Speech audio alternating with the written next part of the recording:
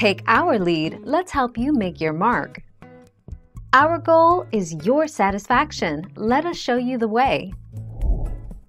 You may have heard that you're supposed to steer into the skid, or turn into the slide, if you start drifting on a patch of ice. Basically, this means that you should turn your steering wheel in the direction that your back wheels are moving.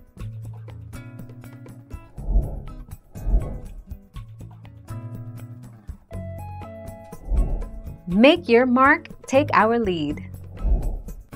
To prevent a dangerous skid, lift your foot gently off the accelerator. This will allow your car to slow smoothly and gently. If you need to continue driving, then do so slowly using a high gear. This will help you avoid hard acceleration, which could spin the wheels.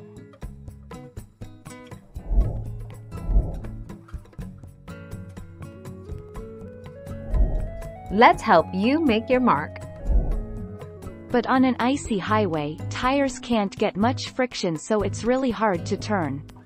Because the ice stops friction, a car can't get enough force to change direction and follow the curve, meaning it will try and stay going in the same direction, which is dangerous. 20 March 2018. Thank you for watching. Please subscribe and hit the bell notification.